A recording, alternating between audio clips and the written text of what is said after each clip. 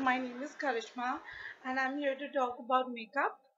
Uh, I am a makeup fanatic and I end up buying a lot of makeup and not using a lot of it. So I thought, why not do some videos to help you guys out to choose the best product possible with your money so that you do not have to buy a range of products within the same price range and then regret buying them. So I'll help you today with kajals. Now kajal is really important in Indian makeup. A simple swipe of kajal can make you look like $1 million. And trust me on that. I think for an Indian face, Indian complexions, nothing works more than kajal, not even lipsticks for that matter. So we all Indian women like to accentuate our eyes with flicks and kajals and kohls. So we want the perfect kajal for ourselves. So right now we have these kajal pencils, kohl pencils, whatever we like to call it, within the 200 to 50 range, which is quite reasonable because I used to buy these really expensive kohl pencils long back for 500, 600 bucks, and they too used to smudge. So this technique of non-smudging kajal and kohls, I think I love, and they're really reasonably priced, 200 to 50 bucks, and they last pretty much more than 2 months maybe if you use them every alternate day. So let's get started. Uh, First kajal I'm going to review is the Maybelline Colossal Kajal. It's really famous and very popular. We see the advertisements every now and then, and I think that it's the first non-smudging kajal which I had bought, and I fell in love with it. But then I discovered a few more, so my love faded out a little. Anyway, so I'll do the swatch for you. I'll just do one stroke. So here, so you can see, this is the Maybelline one, and yeah, it's reasonably priced. It's quite you know, definite, dense color, and it doesn't really smudge.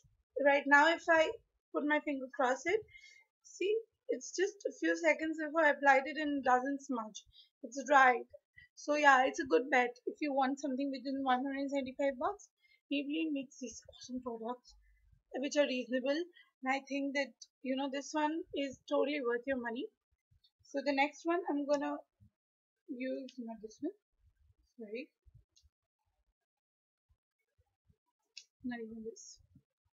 Okay, this is the super famous iconic from Lakme, and this is also priced in the 200 to 50 bracket, and it's very intense.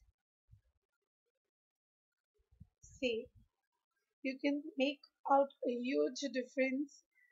I think this is the Colossal and this is the Lakme Iconic, and you can see the difference. This is a much more intense black than this one, and since both are priced very close to each other, I think this one, the Iconic, is the best bet. Not only can you use it as a kajal, you can use it as a eye pencil on the top of your eyeline. You can use it as an eyeliner rather. So and you can also use it to create a nice smoky look because it's so dense. So I think this is better than the colossal.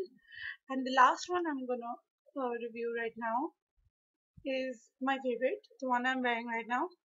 It's the Oriflame Smooth Definer, last one. You see, there's not much of a difference between these two colors. They're equally intense, I guess. But the good thing about the Oriflame one is that it's much more smoother.